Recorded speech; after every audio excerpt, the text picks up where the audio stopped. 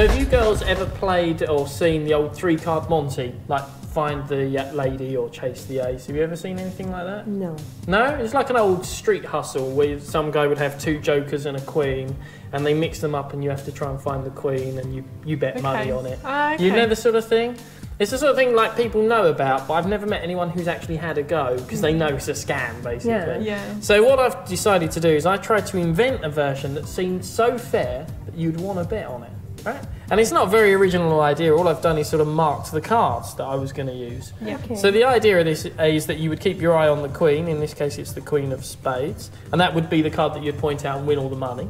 And if you get money. There's not going to be actual money. This does seem a bit unfair, like a bit easy compared to the other ones. And then the jokers would be the losing card. So if you found the queen, you'd win, and if you found one of the jokers, then you'd lose. But because it's a 1 in 4 chance and the cards are marked on the back, hypothetically, would you guys be willing to bet on that sort of situation? Yeah. Hypothetically. Hypothetically, no money's changing hands, don't worry. The other thing is I could make it even fairer as it's you guys and I know you guys. I'll get rid of one of the jokers. So instead of a 1 in 4 chance, it's just a 1 in 3 chance. So you're really in there. So what card would you bet on? You guys would bet on the queen card, right? Yeah. Yeah? Okay. Well, that's when I'd have to change it from a game that you can't lose into a game that you can't win. And I do that by just clicking my fingers and asking which of the queen cards you wanted to bet on, right?